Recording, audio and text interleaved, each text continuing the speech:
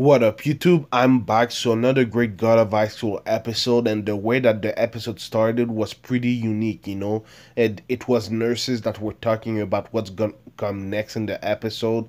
They talked about the next fight. Obviously, we saw since the beginning of the episode that the next fight was gonna be Daiwi versus Mira, and the other fight was gonna be Mori versus another guy that we don't know right now. But obviously, they want the show wants to see Mori in the finals, so it's gonna be a Mori versus Darwi finals. We saw the result of the Mira versus Darwi fight at the end of the episode, but it was pretty cool, man. I really like the way that they started this week's episode. It was different.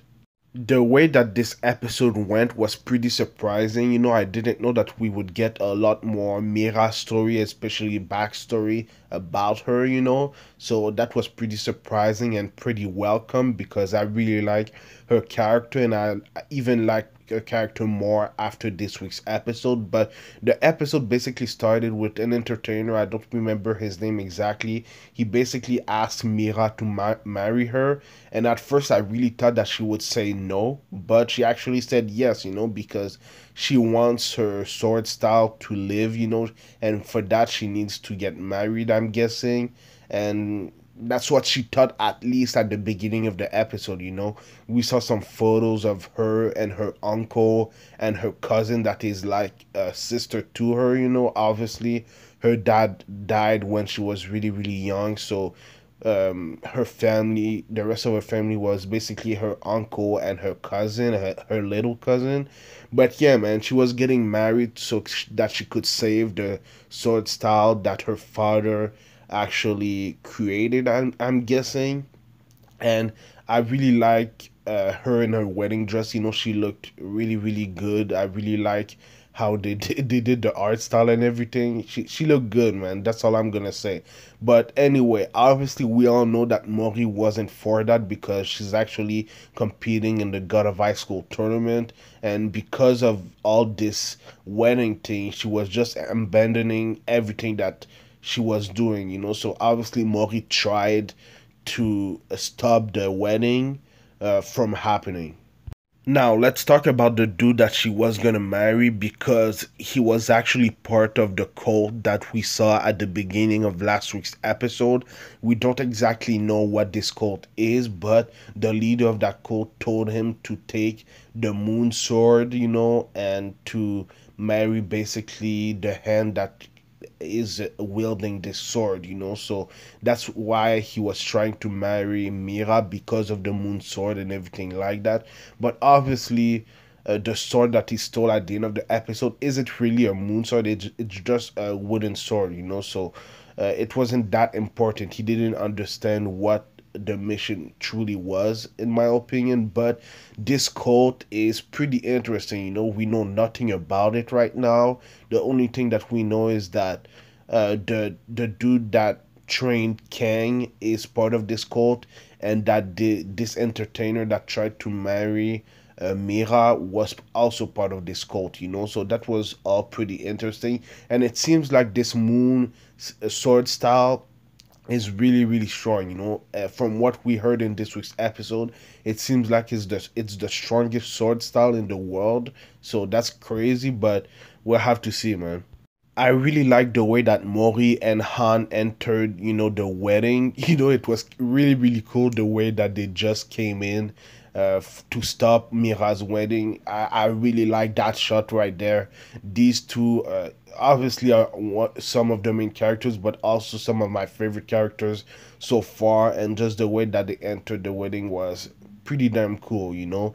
But anyway, we all know that Mori was trying to stop the wedding from the beginning. He actually fought a little bit Mira during the wedding because he was trying to make her realize that what she was doing wasn't really for her own good. It wasn't making her happy. So I really like that moment right there. And then when she tried to hit Mori, her uncle went between them, so that he wouldn't be hit. So I really like that moment right there. We saw her cry a little bit, because she realized that what she was doing wasn't right for her.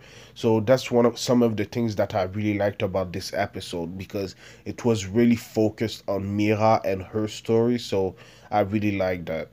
Obviously, because Mira canceled the wedding, this dude from the cult was kind of mad, and he did some kind of technique that one of the administrators did in last week's episode. He had a big ass samurai as his weapon, which was crazy, and it looked pretty cool. But when he slashed with his sword, the samurai was doing the same thing, So I thought that was pretty cool. We still don't know a lot about that kind of power right now, but I'm guessing that we're gonna learn this power really, really soon. But yeah, man, he actually slashed Mira, and I'm guessing that Mira did that on purpose. She let her being sliced on purpose so that she could go at this dude, and pretty easily she was able to defeat him with her moon style attack with only her hand, because from what we've seen in the last few episodes, she can really fight well with her hands, and it's even stronger than when she fights with a wooden sword, So I thought that was cool, but she's really, really strong, man. Anyhow, it was pretty cool to see her being this happy after the fight. We never saw her smile like that in these episodes. I think this is the sixth or fifth episode of the series so far, and that's the first time that we saw her smile like that. So there's been a lot of character development in this week's episode for Mira, and I really like that shot right there of Mira, Han, and Mori. Their friendship is just growing and growing, and finally she has some real friends that she can have happy times with. So I really like that. But yeah, I really thought that this week's episode was gonna end pretty happily, with Mira, Han, and Mori, hanging out together. But it seems like Han actually lost his best friend later in the episode, and because of that, he was, pretty mad at himself, I'm guessing, or mad that his friend passed away. He actually kind of destroyed some of the bullies that was bullying him for a while before he was just doing nothing, and in this week's episode he actually beat them up pretty bad, and then he had his fight against Mira, and these two were kind of getting friendly, they were friends, and what he actually did was kind of destroy Mira pretty easily, man. She was bleeding a lot, and I'm guessing that she was bleeding like that because of an injury that she had against the cold guy, but that was crazy, man. I really didn't see this coming, because it was crazy the way that the episode, just the feel of the episode after what happened to Mira changed was crazy, So we'll have to see what's gonna happen with Han. Now he's going in the finals against probably Mori. We don't know how Mori's fight will go, but we're assuming that Mori is gonna win, and they have to talk about what the hell he did to Mira, because she didn't deserve that. You don't, not, because you're mad, you don't have to hurt other people, So it was kind of crazy what he did to Mira, but we'll have to see what's gonna happen. But yeah, man, let me know what you thought about this week's episode in the comments down below. Let me know what you think is gonna happen next.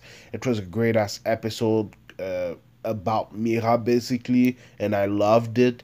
I do God of Highschool reviews every Monday, so subscribe for that. But I also do other anime related things like One Piece reviews and Sword Art Online reviews on Saturdays, and then I do Boruto Naruto Next Generation reviews on Sundays. So stay tuned for all of that. Like, comment, subscribe. It would help my channel a lot, and follow me at Anime Specialist on Twitter and Instagram. Thank you for watching, and I'll see you in the next video. Anime Specialist out. Peace.